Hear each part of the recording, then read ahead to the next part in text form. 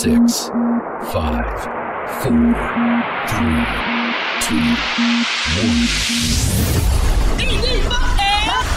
Press.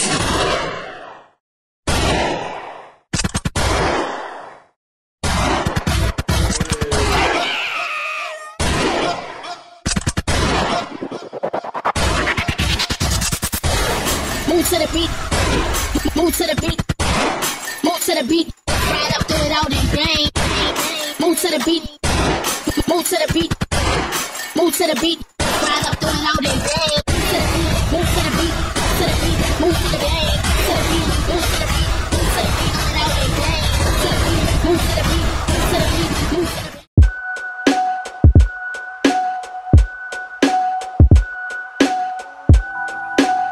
Girl, it goes back further than before that. Okay, so but like I was saying, at the new space, when we walk up the steps, that's the side like closest to the door. When they go, it's like away from the door. I think I might be turned around. But anyway, when you walk up the steps, that's where this desk will be with that on that gray wall, and then we'll put the trophies right in front of it. He finished the floor, so when I go over there, I'll be able to look at it. But I don't want to take the trophies over there dirty, and then we can use. If we have to and we don't have enough space, we could put the pom-poms behind it, and that could be the pom-pom storage space. They could probably, if he said they cut glass, it's shattered all the way through. You can see it. Yeah. So that one is done. And I was like, oh, when I break it, I'm looking at that one. But see how this right here cracked? Mm-hmm. I wonder, can they stop it from cracking? It's 8 years that they was on the wall. That's a long ass time. In this actual moment, I'm okay. I've had my moments of tears, a little anger, frustration. Am I making the right decision? As a gift to myself, I opened up Dollhouse Dance Factory #2 right in the heart of Birmingham, Alabama.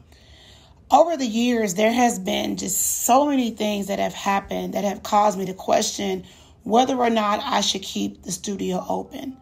However, I'm kind of at a crossroads, and I think it's time for me to really make one of the hardest decisions I've ever had to make. There's a lot of things that happen, and I think it's really time, we really get to the nitty-gritty of why the hell we stayed for 8 years.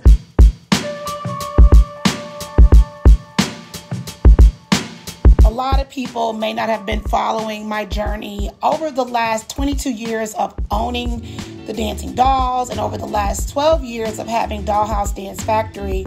But #2 was something that was built out of the pit of my soul.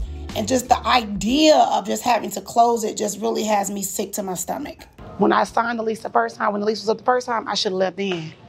But I didn't. When I signed the lease the second time, I should have left then. Oh, but I didn't.